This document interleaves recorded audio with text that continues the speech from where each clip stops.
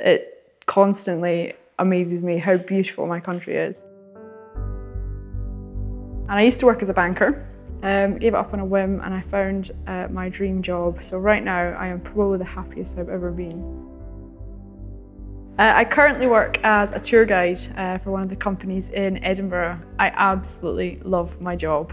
If ever there was a job to showcase you the world, broaden your mind, and basically just give you a lot of job satisfaction, then tour guiding is definitely up there.